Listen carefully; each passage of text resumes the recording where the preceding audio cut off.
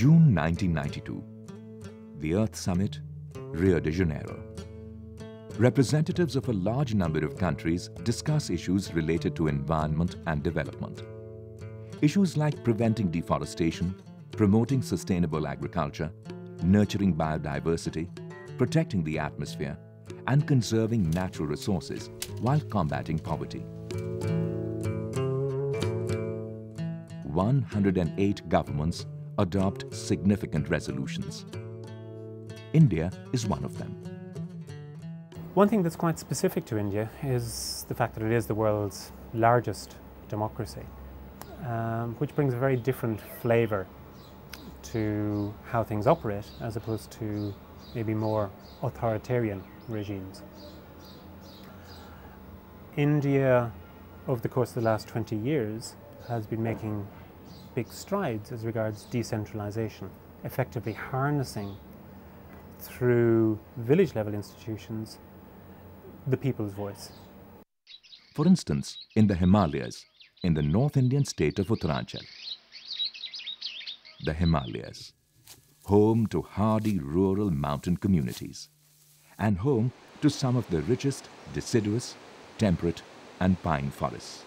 Forests where large-scale commercial logging was once rampant.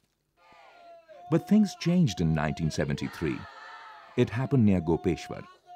Villagers, mostly women, rose up in protest when this particular forest became the target of the loggers. This triggered off a mass movement, which came to be known as Chipko. Saraswati Devi had participated actively in the protest. She was 17 years old then. हमने जब सुने कि यहाँ पेड़ cut रहे तो हम पूरी महिला हमने आवाज मारा और हम नारा लगाते गए चिपको आंदोलन जिंदाबाद चिपको आंदोलन जिंदाबाद ऐसा करके गए हम तो हमने कहा कि ये पेड़ है हम पेड़ पर चिपक गए हैं और तुम पेड़ को काटेंगे तो हमको काटो हमारी पीठ को काटो पर हम पेड़ को छोड़ेंगे नहीं. In the next decade, Chipko spread rapidly to other parts of the northern Himalayas. In over a dozen separate incidents, villagers successfully stopped felling operations. The government responded positively. It imposed a 15-year ban on commercial felling of green trees above 1,000 meters. Then, in 1996, the Supreme Court of India prohibited forest departments from harvesting wood in most forests in the country. But commercial logging is not the only reason for environmental degradation.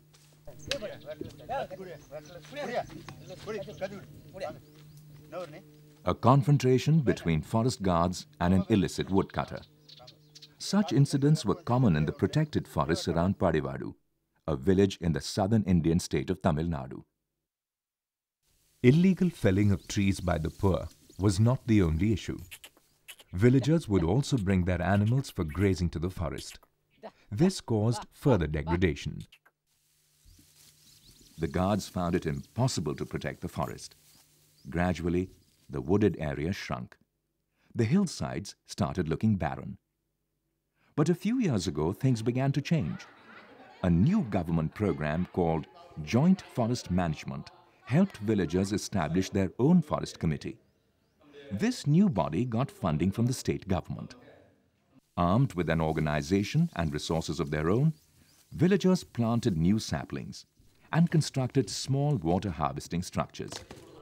Technical inputs were provided by the forest department. Gradually, the forest started regenerating, and the village forest committee took on the responsibility of protecting it. Violators were systematically fined. Sir காட்டில் ஆடு மாடு விடக்கூடாதுன்னு சொன்னாங்க. அதாவது ஏரிக்கை ஓட்டி போனால் bill இல்லை மாடு மேலே அதனால் கொஞ்ச நேரம் ஓட்டின்னு வரலாம் அப்படின்னு சொல்லிட்டு ஓட்டின்னு போனோம் மலைக்கு. மலைக்கு ஓட்டி போய்ட்டு அவன் மேய்ச்சின்னு இருந்தேன். வந்து வனக்குழு தலைவர் வந்து பிடிச்சிட்டு வந்து ஊரில் அபராதம் பண்ணிட்டாங்க. So the same villagers who had once degraded their forest are now protecting it. This change is all because of joint forest management. It allows village people to collect non-timber products freely from the forest.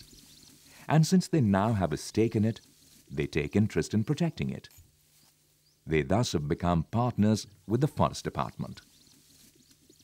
Indian Forest Service started in 18 1964. So it has a strong capacity, strong tradition, and a very strong ethos, let's say, for over 100 years, 140 years, that started out protecting with the ideal of protecting forests, not thinking in terms of, let's say, forest as a livelihood for people. That idea, of course, has been evolving for a long time, but the acceleration of that new thinking has really picked up pace in the last 10 or 15 years, particularly since about 1990 with the joint forest management movement. And I think at the moment, it probably, as a concept, is probably evolving faster than ever.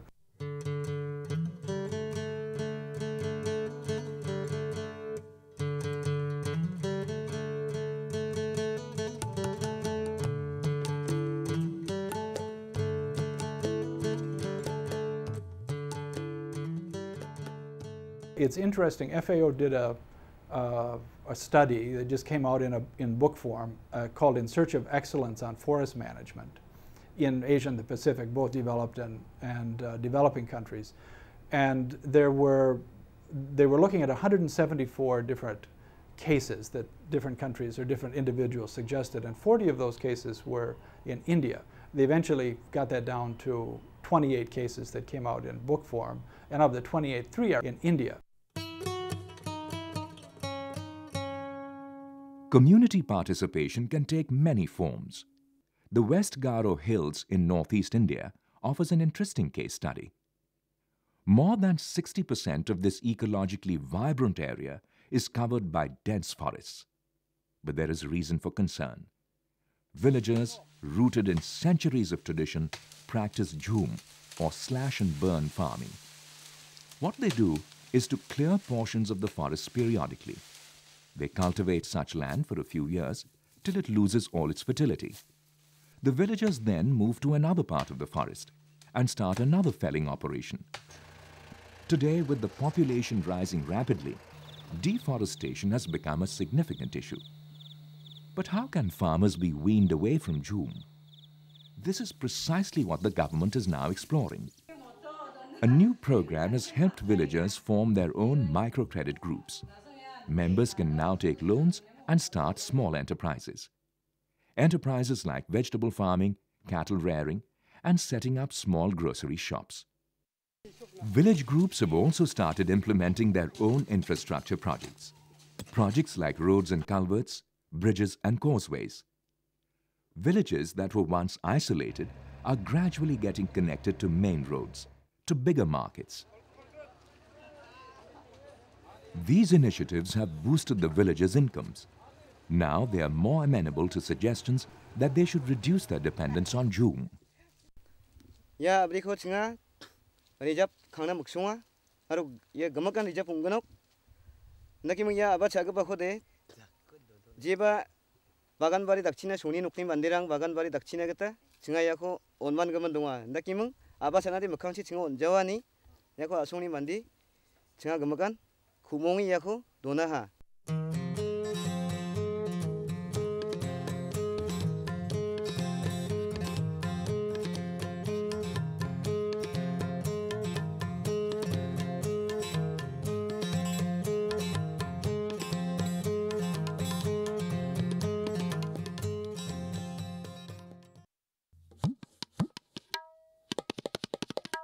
From the northeast to the far west, this is the Thar Desert. And right in the middle of this vast arid wasteland and steeped in history is Mohangarh. Mohangarh is also the headquarters of one of the ecological task forces of India's territorial army. Its mission? To stabilize sand dunes and green large parts of the desert. The territorial army consists only of retired soldiers who have been re-employed. In just 6 years, they have planted nearly 2 million saplings. Already, large tracts of barren lands are now covered with semi-mature forests. The Ecological Task Force of the Indian Army has been active in 5 areas in the country. It has planted more than 31 million trees and brought around 74,000 hectares under forest cover. These, for instance, are the forests that one of the battalions raised in the lower Himalayas near Dehradun. Illegal quarrying was once widespread in this area. It was later banned because of public pressure. And today, if the same slopes look green, it's all because of the army.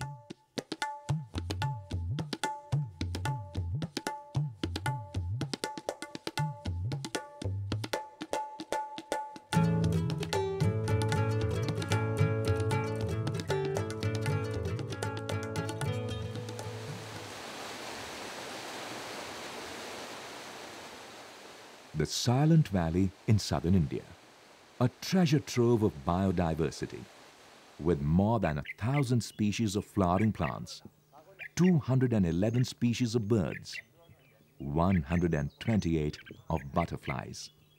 There are 107 varieties of orchids, 325 of fungi, as well as a significant number of tree species endemic to the valley. And then there is the precious wildlife. For instance, there are just 4 species of giant squirrels in the world. And this one, the Malabar giant squirrel, which grows to a length of more than a meter, is found here.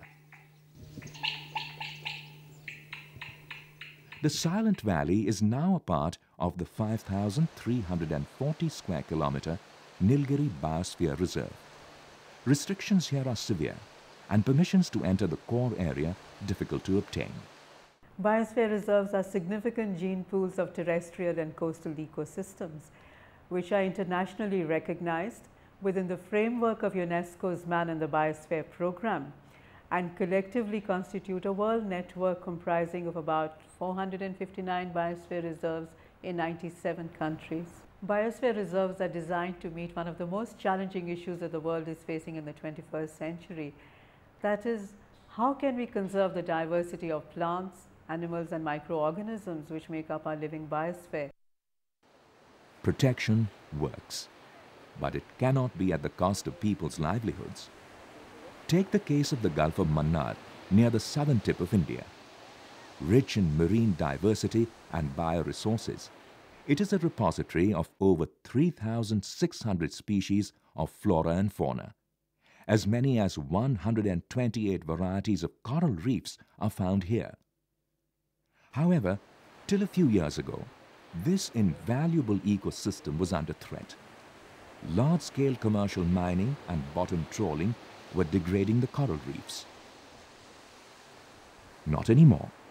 Today, the Gulf of Mannar is a declared biosphere reserve. The core area, consisting of 21 islands, is protected, and nobody is permitted to within 10 meters of the islands. This has affected the lives of many poor people who are dependent on marine resources for their incomes.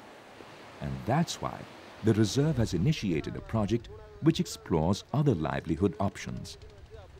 Implemented by the M.S. Swaminathan Research Foundation and supported by the United Nations Development Program, this project has helped communities pick up new skills and manage their own pearl culture unit, a fish pickle factory, and an agave producing plant.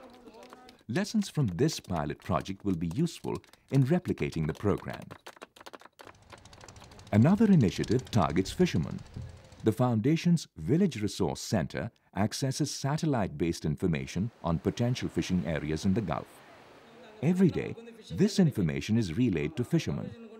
They then use their global positioning systems to reach precisely those areas. This is helping them increase their catch. Yet another project involves introducing specially designed artificial reefs into the water. And how has marine life responded to these man-made structures? Amateur underwater footage indicates that the outlook is positive. India has been active in promoting the biosphere reserve concept in the country. With a variety of situations within the country, recognition has been given to 13 biosphere reserves. Almost an equal number of biosphere reserves are under active consideration of the Government of India, is indicative of the importance attached to this approach towards biodiversity conservation and management. Protecting livelihoods and nurturing the ecosystem can often be at loggerheads. The Rajaji National Park is a case in point. Located in the Himalayan foothills, This 820 square kilometer park is home to endangered species such as the elephant and the tiger. Till a few years ago, traditional pastoral communities lived in small hamlets right in the middle of the park. These were the Vangujars. Their cattle, estimated to be more than 10,000 in number, grazed all over. This left little for other grass-dependent animals and threatened their very survival, as also the survival of carnivores that now had a reduced supply of prey. Today, the situation has changed. The Vangujars have been convinced to relocate to areas outside the park. They have been given fertile agricultural land so that they can sustain themselves by farming. They now have access to safe drinking water, and their children, who once looked after animals, now go to schools set up close to their new settlements. The process of relocation started 3 years ago. Already, vast degraded grasslands have regenerated, and there are signs that the wildlife here has responded positively to the improved habitat. Abhishek Harihar and Amit John Kurian are postgraduate students at the Wildlife Institute of India. They have been rigging up camera traps all over the Rajaji National Park. The students now have a number of photographs of tigers, civets and leopards. But it is this muddy, grainy photograph that has surprised them. What was the Himalayan black bear, a high-altitude animal, doing down in the foothills? We've got this picture of the black bear, and it gives a good idea that food for this high-altitude animal is found in this region now, and that it is actually coming down to this region to feed, and then I suppose it goes back as well. We're not saying that it's because of the Vangujars leaving that there is enough food for the animals, but just that it is a possibility. This is a possibility that will only be confirmed in the years to come. And if it does, it will demonstrate that India's wildlife policies have been effective here.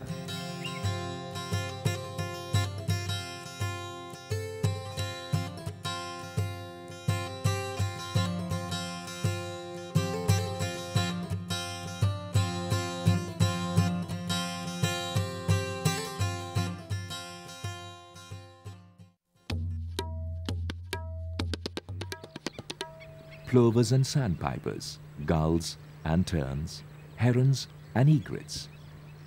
The Chilika Lake supports as many as 151 species of birds, and 92 of them are long-distance migrants, some from places as far away as Siberia. Chilika, the largest lagoon on the east coast of India, is yet another highly productive ecosystem.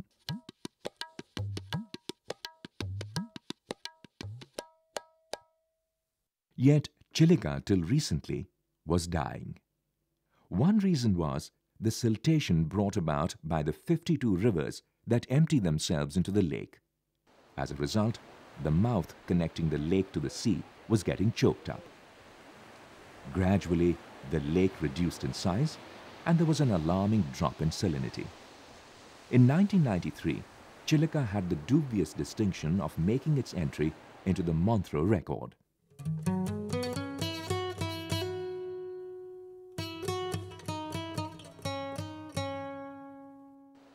The Chilika Development Authority carried out a detailed analysis of the situation. One major intervention was to open up an artificial mouth and carry out extensive desiltation. This improved the lake's linkage with the sea. Local communities were also trained to make their own water harvesting structures.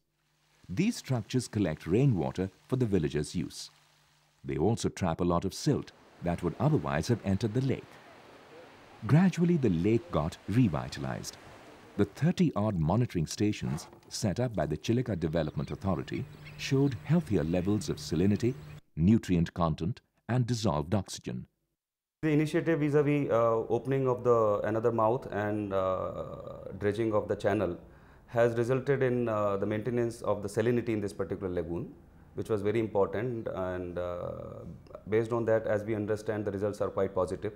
The fish production has gone high, and other species are also doing well, and what we understand is that the bird population has increased. Today, fishermen have higher incomes because there are more fish in the lake. And what is very significant, the number of Irrawaddy dolphins here is on the rise. In 2002, the lagoon was removed from the Montreux record and the Chilika Development Authority received the Ramsar Award.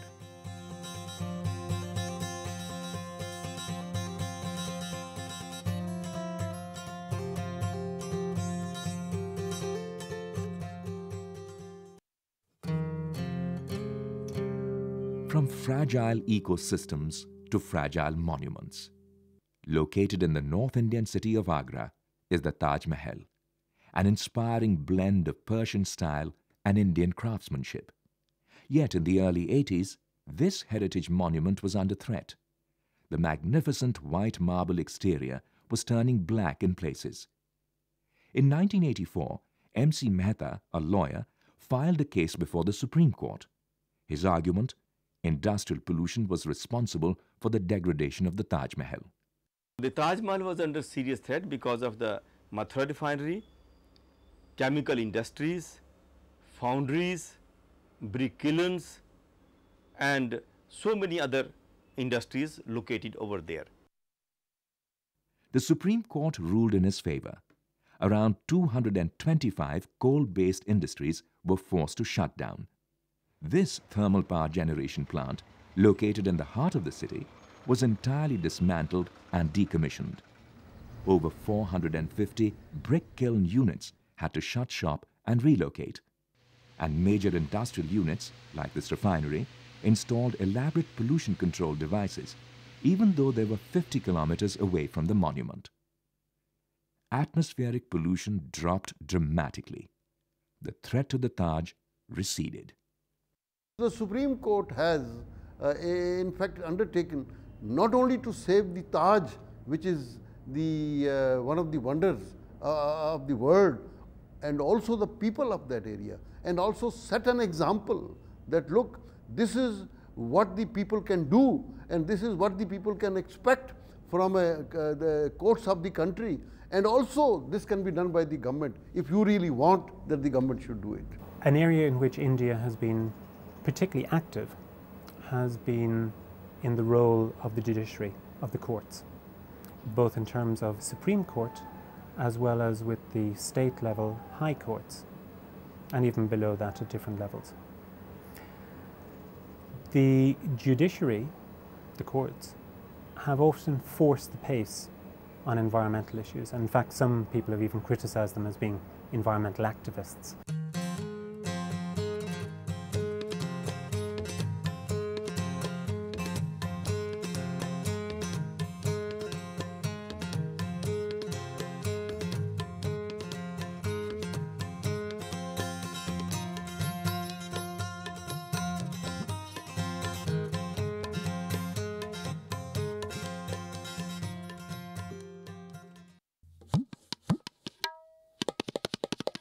How then are progressive enterprises adapting to this new scenario?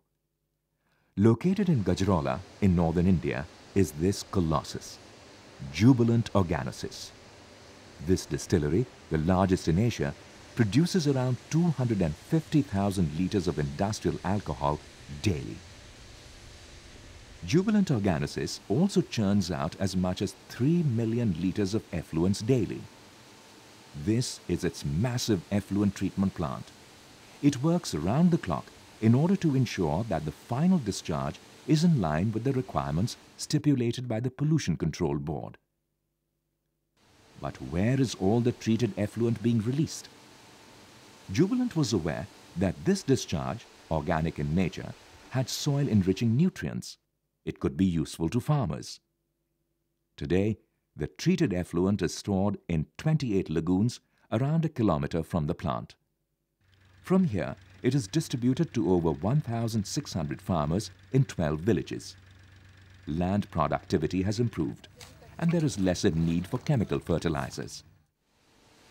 Jubilant Organosis is big. It has the resources to deal with pollution. But what about the small and micro enterprises?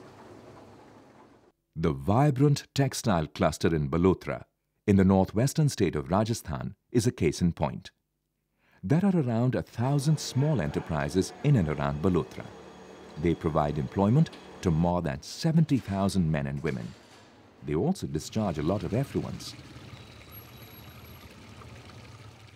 Entrepreneurs in Balotra can hardly afford dedicated effluent treatment plants. So, how are they responding to the regulatory authorities? Pollution control board इन दिनों में बहुत strict हो गया है और वो चाहता है कि आपका जो निस्तारित पानी इकाई से निकले हमारे मापदंडों के अनुरूप ही निकले। इस बात को लेकर के इकाइयों के अंदर बहुत हड़कंप मचा हुआ है और कॉमन ट्रीटमेंट प्लांट की योजना के लिए वो बहुत ही प्रगतिशील है और काम एकजुट होकर के कर रहे हैं। This is the common effluent treatment plant that is coming up in Balotra. The entrepreneurs have come together and arranged 50% of the costs. The balance has been provided by the government as a part of a special scheme. A scheme that has helped reduce pollution and save a lot of valuable jobs.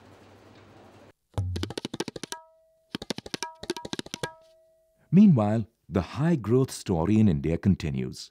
And with growth has come the inevitable urbanization, the inevitable automobiles and the inevitable pollution. Some of India's big cities are among the most polluted in the world.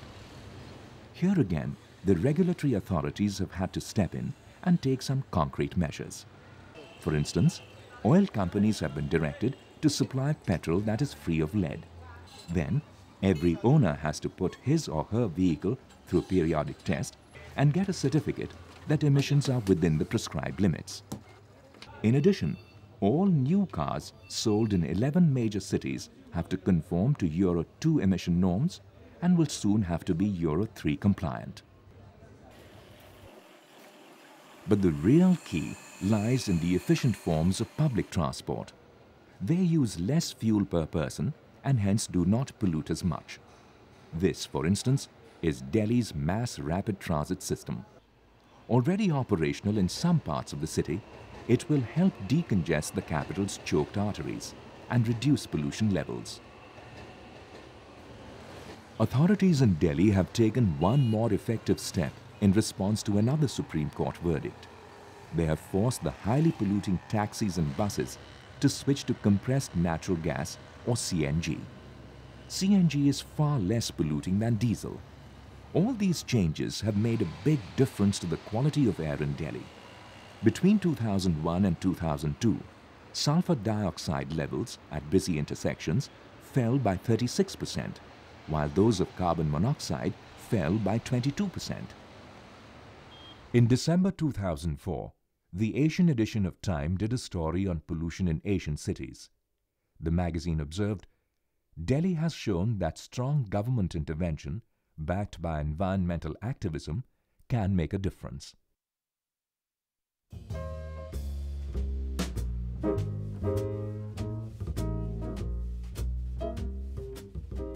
Protecting the atmosphere, preventing deforestation, nurturing biodiversity. These are issues that the developed world did not have to cope with on its road to prosperity.